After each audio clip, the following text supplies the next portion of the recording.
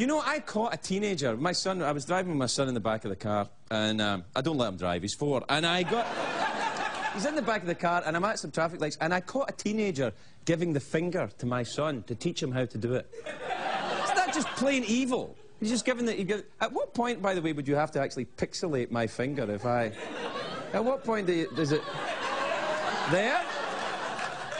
When is it criminal? See, that's just a... I'm just gesturing. Yeah, it is!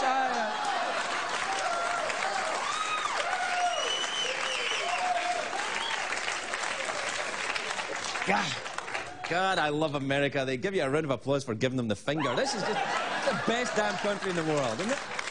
Now, when people swear, they say, pardon my French. You know, that's not French. It's not French. Now, you know, there's some parts of the world that clicking sound is the language. You know that? Oh, come on! I got beeped for swearing in tick language. You. Swearing.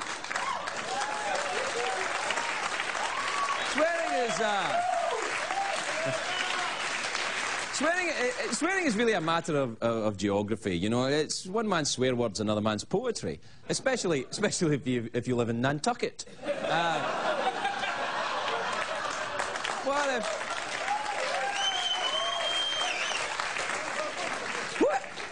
Wouldn't it be awful if you actually were a young man from Nantucket? And you had something with a bucket. What would that... You take a word like... But swearing is geography. You take a word like fanny, right? Now, fanny, it's not a big deal in America. Fanny, it's a cheeky little word, fanny. In Scotland, the word fanny is one of the rudest words you can say. It's very, very, very rude. I mean, I'm kind of embarrassed saying it now, fanny. It's very rude. If you don't know what a fanny is, it's... men don't have them. By definition, if you're a man, you don't have a fanny. Well, I guess with, you know, plastic... You know, well, look, you know what I'm talking about, right? It's downstairs equipment. Fanny.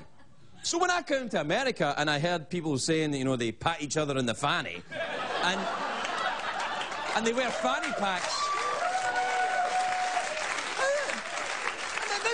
This place is out of control! These Americans, it's just a mass orgy, I thought. You know that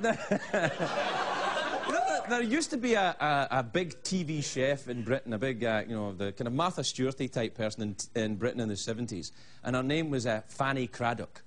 And I remember one night on the news, the anchorman closed the news segment. She'd done a little thing, you know, her cookery segment, and then he was closing the news and he said, "Good night, and I hope all your donuts turn out like fannies." And to me, my friends, this was the funniest thing that we'd ever heard. I think I laughed for about a year. I still think it's funny. Have you ever sat and thought about what your favourite swear word is? I mean, there's so many, it's impossible. It's like picking a favourite child. You just shouldn't do it.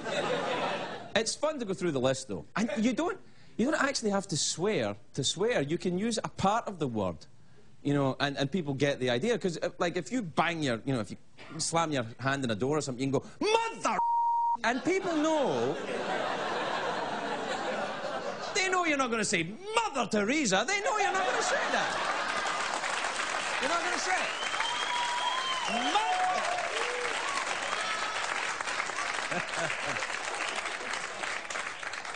But, you know, to swear, to cover up your swearing, you just say the end of a word. Say the letter Q. You know, Q.